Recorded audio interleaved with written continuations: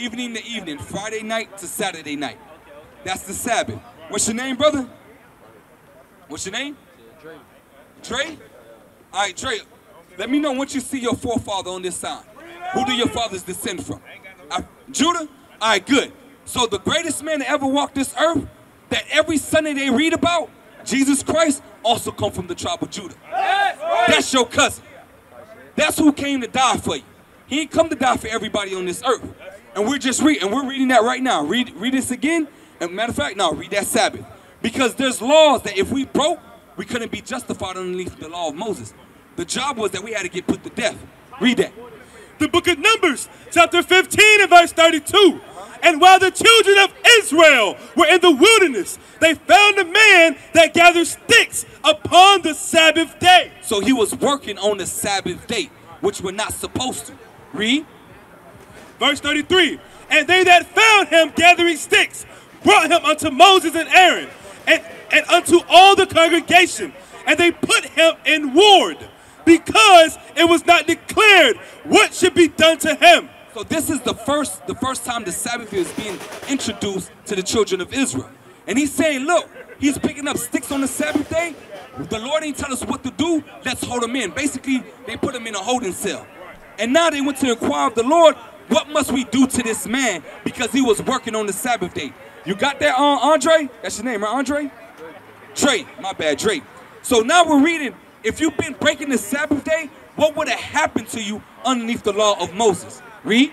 Verse 35, and the Lord said unto Moses, the man shall be surely put to death. So according to the law of Moses, if you was breaking the Sabbath, what would happen to you? You'll be put to death. So some of y'all may have not known what the Sabbath day was. Y'all might have been breaking it. Meaning if you work on Saturday, you've been breaking the Lord's Sabbath. And what, according to the law, what must happen to you? You have to be put to death. But with Christ dying, you're able to repent of that.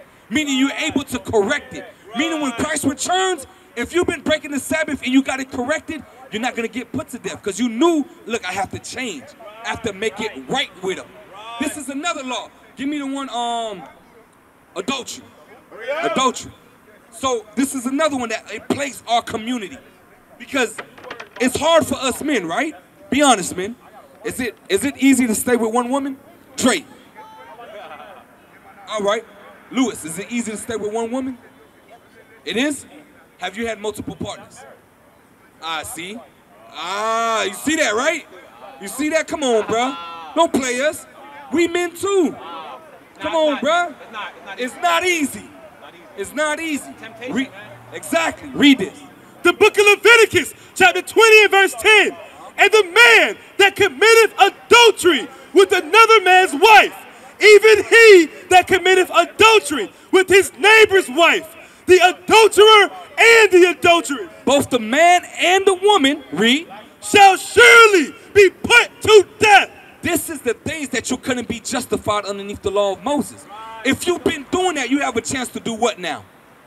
Repent. Meaning get married, stop sleeping around, stay with that one person. That's what God is allowing you to do now. That's what Christ came to do. When he died for us to be able to repent of those sins that we were supposed to be put to death for. Because I know before I found out the truth, I was breaking the Sabbath.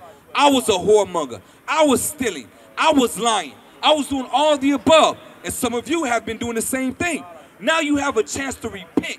After this walk, after you leave from here and you continue doing what you've been doing, there's no more sacrifice for your sins anymore. The only person that's going to be able to be put to death is you. You can't bring a bull or a goat to get a sacrifice anymore. You're that sacrifice now. Watch this. Read that. Hebrews chapter 10. And then we're going to go and prove how we know that you guys descend from the children of Israel. This ain't no joke. We've been lied to our whole entire lives. We've been hoodwinked.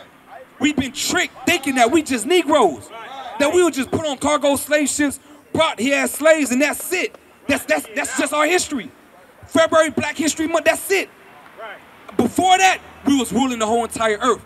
People came to us for wisdom. People paid taxes to us. Just like you doing to these Caucasians today, they were doing it for us. Read that. Hebrews chapter 10 and verse 26. Hebrews chapter 10, yeah. Hebrews chapter 10 and verse 4. For it is not possible that the blood of bulls and of goats. So back then, we had to bring a goat or a sheep for our sacrifice. But it was certain sins that we committed that we was able to bring those sacrifices for. The other sins, such as adultery, what was the sacrifice? Death. You had been put to death. If you broke the Sabbath, what was the sacrifice? You had been put to death. So read that again. For it is not possible that the blood of bulls and of goats should take away sins. Wherefore, when he cometh into the world, who's he that came into the world? Christ. Read. He saith, sacrifice and offering thou wouldest not, but a body hast thou prepared me. That body was his body. He died for that way we can repent of our sins. Read.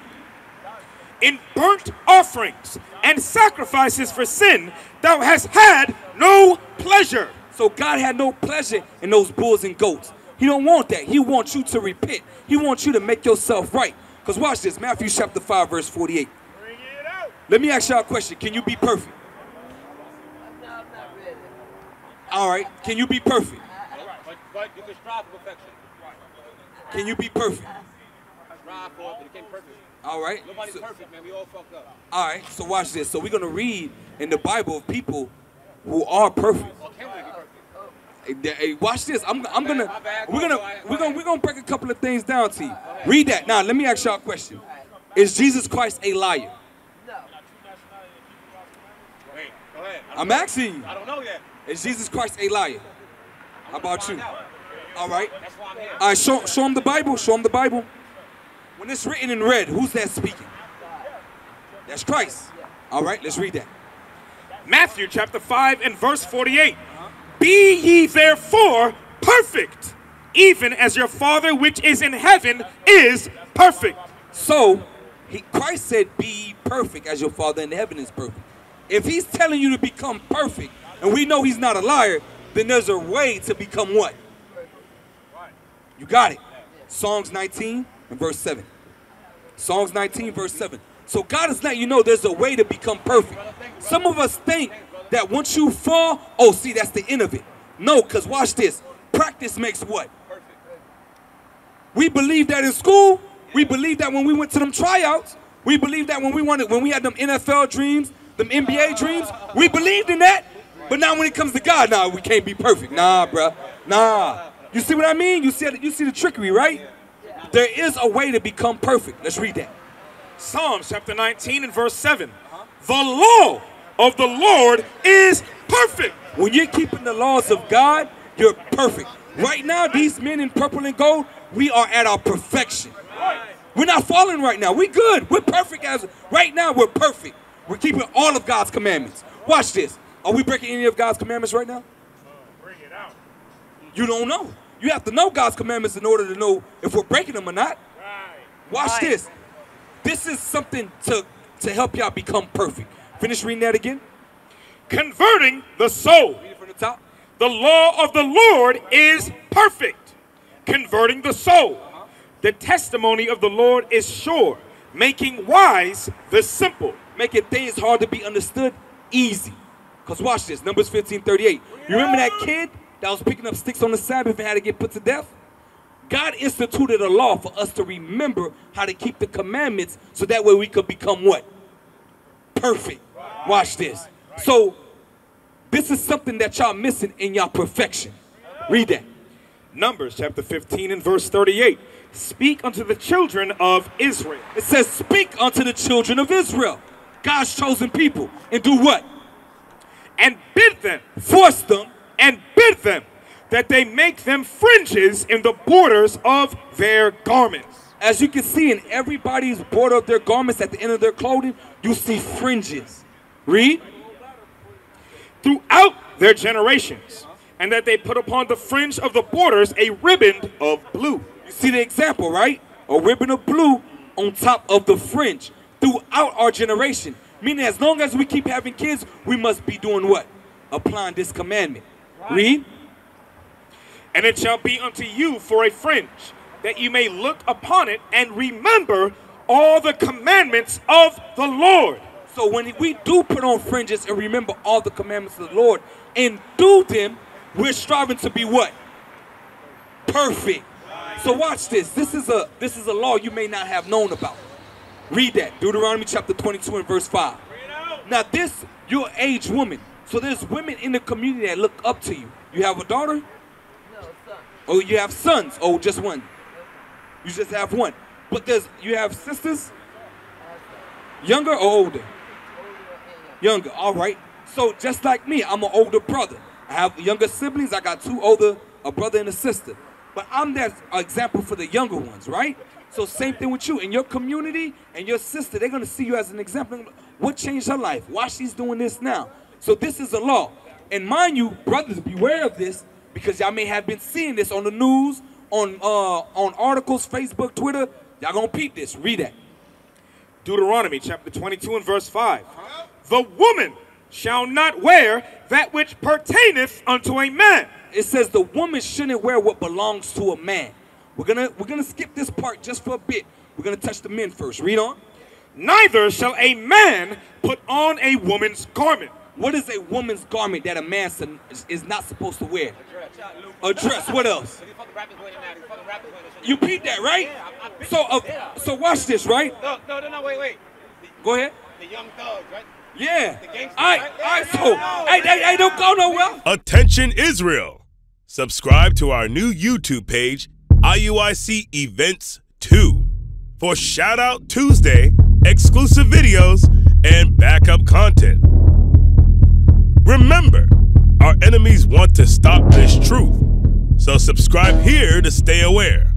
Our content is also readily available on IUIC TV. The time is short, Israel. Subscribe now. When people move off the scriptures like that, we start looking at you suspect, bro. Hold on, bro. I got to bring this out for you just in case, bro. Just in case.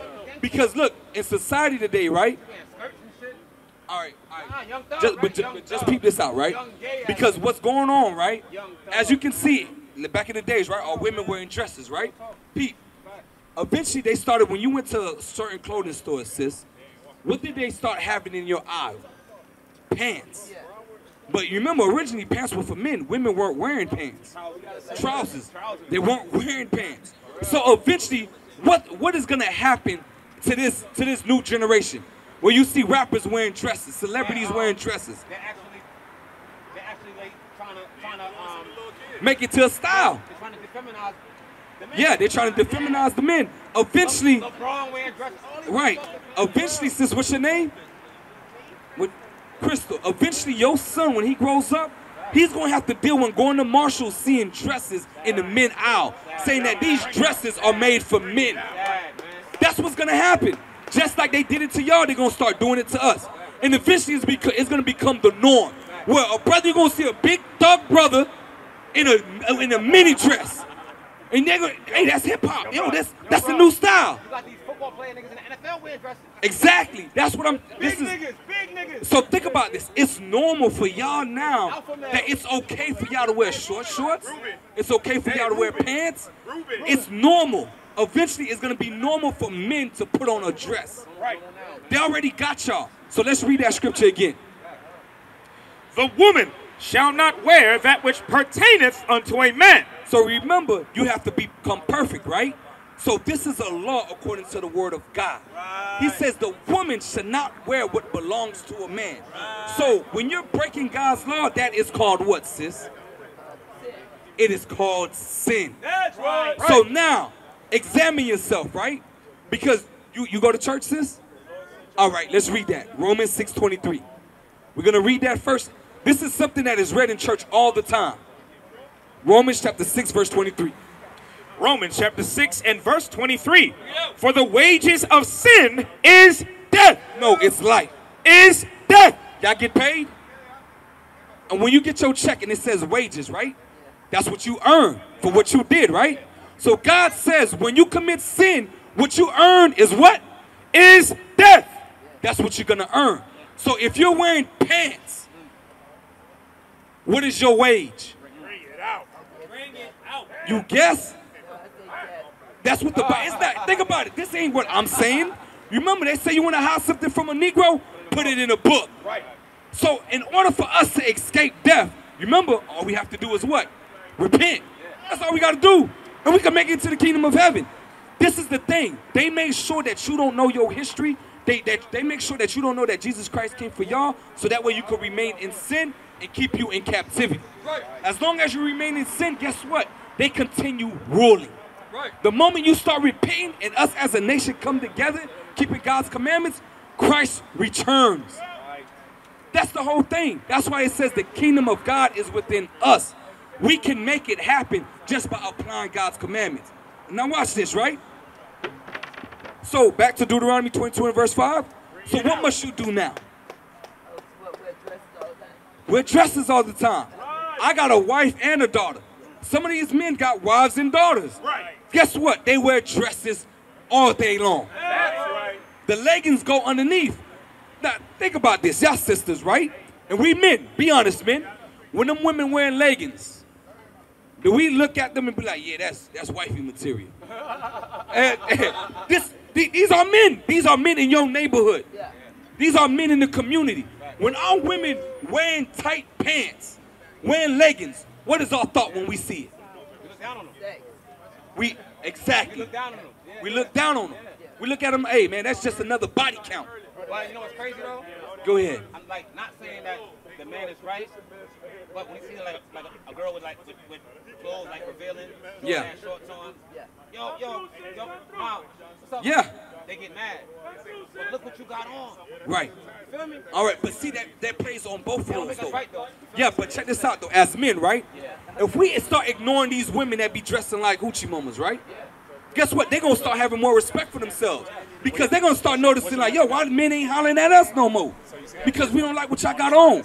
Yeah, I can't have a wife coming outside in leggings, short shorts, and all types of men trying to put down on her. Because eventually, what's going to end up happening? That dude that has more than me, that's doing a little bit better, he gonna get her. And it's not like you didn't try to stay back. You're wanting it. You're making these men attractive to you. Because watch this, right? 1 Timothy 2 and 9. How's it going, sis? What's your name, sis? Denise? Denise. All right, so Denise, right? We got Denise, Crystal, and Lita. All right, so now what we're going over is that we're the children of Israel according to the Bible. God gave us his commandments to keep, but we broke them, and the result is that we went into slavery. So God says that we have to come back to him, and we have to be perfect. Being perfect is keeping the commandments of God. That's how you become perfect. So watch this. This is a law that we just read on how to become perfect. A woman shouldn't wear what belongs to a man, and a man shouldn't put on what belongs to a woman. What is a nation?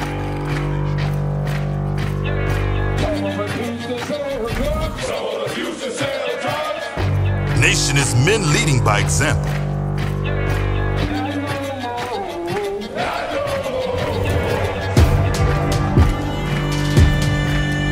Nation is family.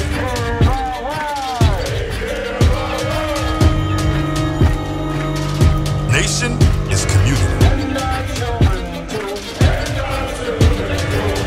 Nation is children with role models.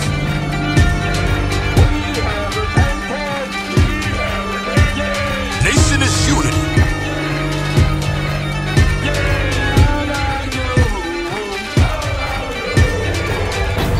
Nation is you.